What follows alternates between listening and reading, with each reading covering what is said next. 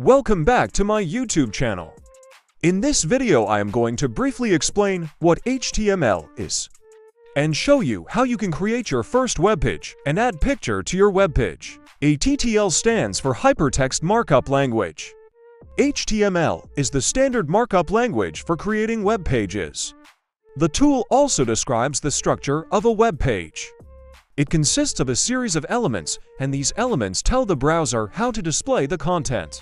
I had created the folder and downloaded the image that I want to insert to my web page. Inside my folder, I will create a new text document file and change the file format from TXT to HTML so that it becomes our web page and we are able to open the page on different browsers.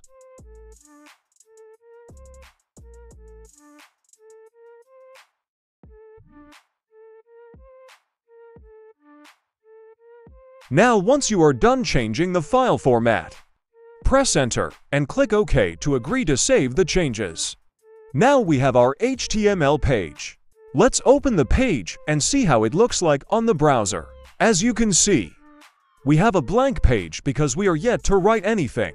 Now let's go to our Visual Studio Code and open a new window. On the Start, click on Open Folder.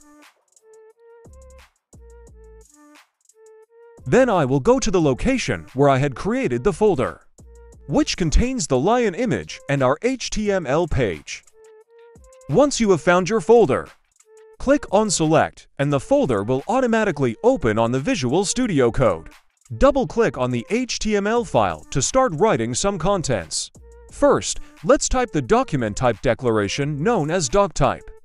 The doctype declaration is an instruction to the web browser about what version of HTML the page is written in. Let's write the lang attribute that specifies the language of the element's content. We will use N for English.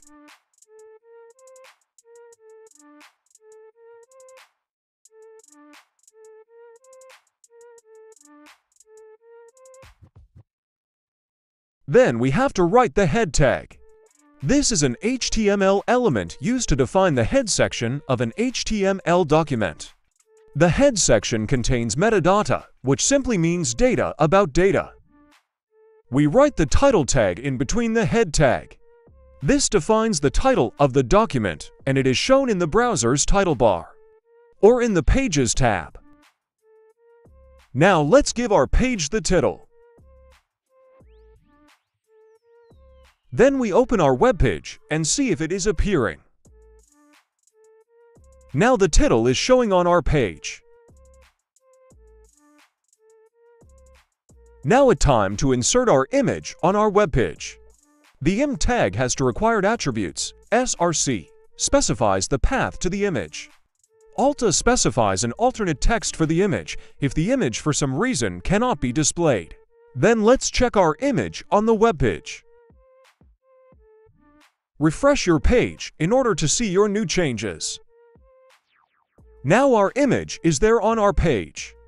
There are more we can do on this image. We can increase the size of the image. Let's do that.